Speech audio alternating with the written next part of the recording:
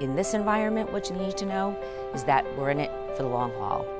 We've been fighting every day to stay open, whether it's within government or trying to be creative with our employees and brainstorming. We've received some help from the EDA and the NJBIA, but really being creative in our programming and now being understanding of the fact that people's comfort level are going to be all over the place. I expect some people may want to come back next week and others may take a year. Understanding that, we offer 5 different levels of programming for those comfort zones.